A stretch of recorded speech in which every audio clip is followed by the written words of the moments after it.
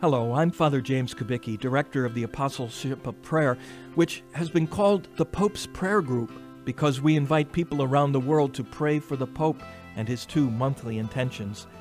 Today is a special feast in the Church. It's called the Chair of St. Peter the Apostle. It's a feast in honor of the authority that Jesus gave St. Peter, the first Pope, when he called him the rock on which he would build his church and gave him the keys to the kingdom of heaven. St. Jerome, who lived around the year 400, wrote these words to the Pope of his time: "I decided to consult the chair of Peter. Where that faith is found exalted by the lips of an apostle, I now come to ask for nourishment for my soul there.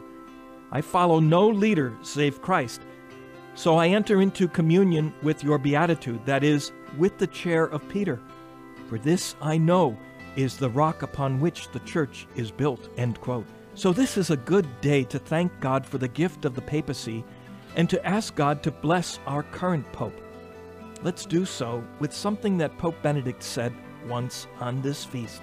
Celebrating the chair of Peter means recognizing it as a privileged sign of the love of God, the eternal Good Shepherd, who wanted to gather his whole church and lead her on the path of salvation. Dear brothers and sisters, I invite you to pause and to say a special prayer for the ministry that God has entrusted to me.